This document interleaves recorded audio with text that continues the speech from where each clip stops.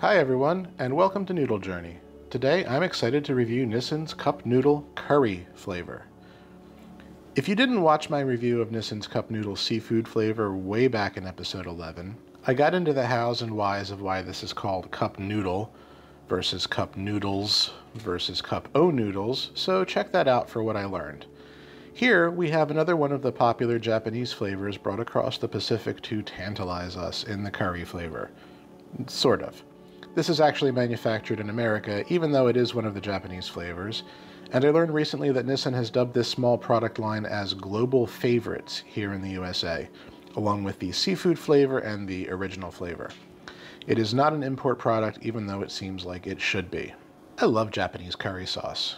I buy and cook with Vermont curry roux blocks frequently, and yes, despite it being called Vermont, it is very much a Japanese product for convoluted reasons that you can read about online. But I love the flavor profile and texture the Japanese curry has. Typically, it's a thick, silky sauce with some sweetness going on among the spices, usually from honey or fruit, and it's generally not very spicy even when it says hot on the package. Great stuff if you ever get the chance to buy it. And also buying it as roux cubes makes it really easy to cook with, like ridiculously easy if you want to make your own homemade Japanese curry dishes. But I digress. Nissin has apparently packaged that Japanese curry experience into this cup. From what I've learned, and from what the creamiest curry blurb on the top here implies, when you cook this, it should turn into more of a sauce than a soup, which is exactly the kind of experience you would want with this. This should be fairly easy to find for purchase. Your local Asian market may have this, as will Walmart and some other online storefronts. Expect to pay anywhere from $1.50 to $2.50 or so per cup. There's also a larger version of this cup imported from Japan with the word big emblazoned on the front of it, but I personally haven't seen that in the wild, so just buy 2 of these if you're hungry. This seems to go in and out of stock on Amazon all the time, so you might be better off going to a brick and mortar store, assuming there isn't a supply chain issue. But when it is on Amazon, you can grab a 6-pack for around $12. What else can I say? 1,450 milligrams of sodium in here, which isn't terrible, especially if you do want an extra serving of this. There's a ton of ingredients in here, but it's super important to note that this contains a lot of animal products, some of which may surprise you. There's powdered chicken, beef stock and fat, Parmesan cheese, and dried pork in this. Wow. Since this was manufactured in America, it doesn't get tossed in the trash by the USDA when they see all that meat listed. I believe the pork in here is the famous Nissin mystery meat that you may have heard about online, but that is a conversation for the next episode because I'm already talking way too much. Just to mention, there is also some dried potato, carrot, and green onion in this to spruce it up. Let's pop this open so we can get it cooked.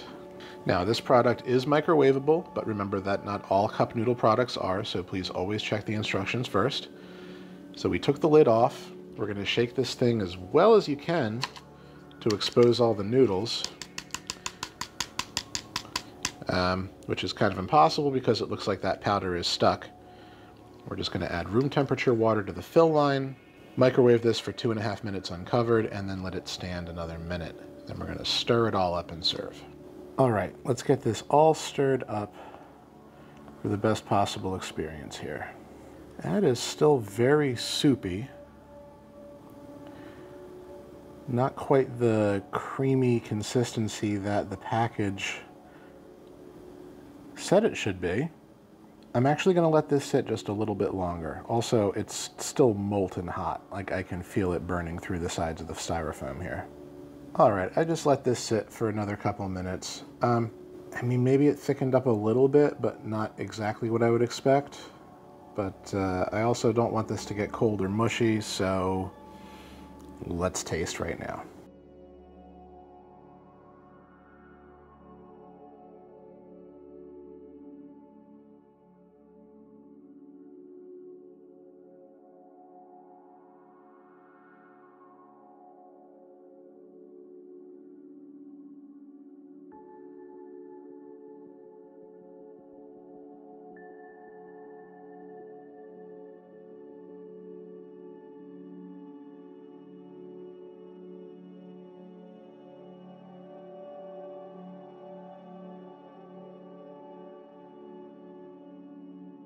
Okay, I think I got a little bit of everything there. So this is not spicy at all. If you are one of those people who find curries to have a pungent taste, I would say that this might hit your taste buds as a 1 out of 10 on the spiciness scale. But for most people, this is going to be a complete 0. As far as the noodles, these are still your average, ordinary cup noodle noodles.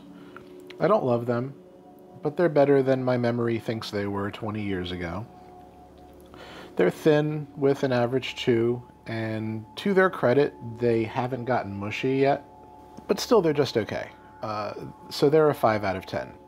You kind of have to look at cup noodles as a vehicle for the rest of the content and not much else. They're just not the star of the show most of the time, and that is true here. But let's talk about the flavor and all the add-ins in here. Impressive. Putting aside the average noodles, this is an unexpectedly complex product, just like that seafood cup was.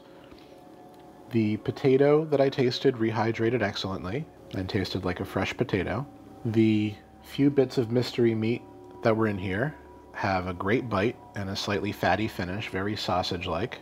I noticed that the carrots and onions kind of got lost in here due to the other textures and flavors happening. The sauce has a perfectly sweet curry flavor.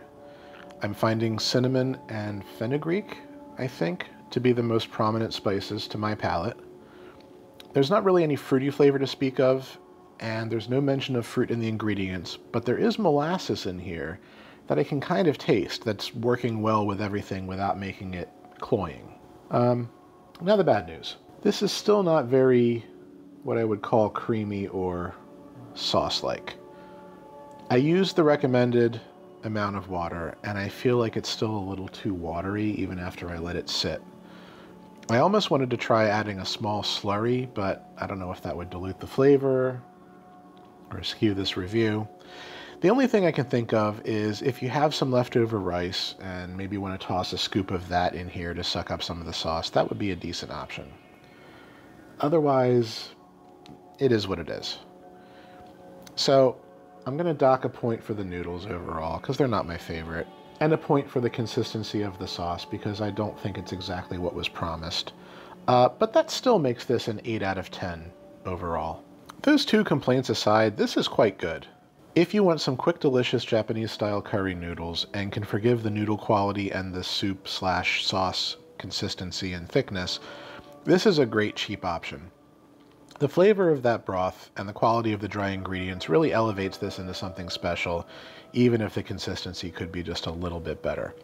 This is definitely getting some dedicated room in my pantry from now on. I've got the last flavor of the American-made global favorites cup noodle coming up, the original flavor that is queued up for the next video. So please be on the lookout for that if that interests you. In the meantime, if you've had this or other Japanese curry products, please let me know what you think in the comments. If you have a favorite cup noodles product that I need to review, please let me know that too. Until next time, remember to like and subscribe to continue on this noodle journey with me.